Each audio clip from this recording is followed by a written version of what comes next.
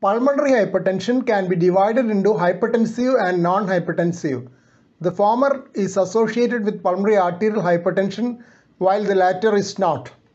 Hypertensive PR is associated with severe pulmonary hypertension. It produces a blowing decrescendo early diastolic murmur with the eponym Graham Steell murmur. The murmur is heard in the pulmonary area and left sternal border, resembling the murmur of AR. It may be heard in Eisenmenger syndrome, severe primary pulmonary arterial hypertension, and severe PH secondary to left heart diseases like severe mitral stenosis. The murmur starts early in diastole after a loud P2. A mid-diastolic and presystolic murmur known as right-sided Austin Flint murmur may sometimes be associated. Please subscribe to this channel for future updates. Click on the subscribe button. Press the bell icon after that for all updates. Pulmonary regurgitation can occur without pulmonary hypertension in 1. Infective endocarditis due to perforation and other types of valvular damage. 2. After repair of tetralogy of Fallot, especially with a transannular patch. 3. After surgical or percutaneous relief of pulmonary stenosis. 4. Absent pulmonary valve, though usually associated with tetralogy of Fallot, can occur in isolation. 5. Carcinoid syndrome involving mainly the right-sided valves.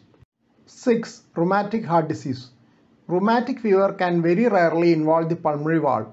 Since the hemodynamic load is least on the pulmonary valve, involvement of pulmonary valve by rheumatic process is least likely. Most often in rheumatic heart disease, PR is due to mitral stenosis and severe pulmonary hypertension, that is hypertensive PR. The murmur of non-hypertensive PR is of lower pitch and delayed diastolic, occurring a bit delayed after P2 compared to the murmur of AR, which occurs immediately after A2. Severe PR after repair of tetralogy of Fallot may lead to right ventricular failure in the long run and need interventions. It can cause decreased exercise capacity, increased arrhythmias, and risk of sudden cardiac death. Pulmonary valve replacement, if needed, should be done before irreversible RV dysfunction sets in.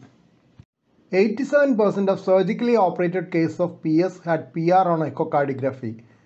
28% of the PR was more than moderate, as documented by the second natural history study of congenital heart defects.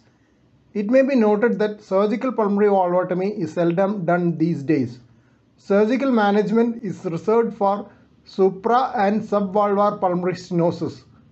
PR seems to be less common after balloon pulmonary valvotomy. Here are some important references on pulmonary regurgitation. The remaining references on PR are here. Please don't forget to subscribe to this channel for future updates and click on the bell icon for all updates. Thank you.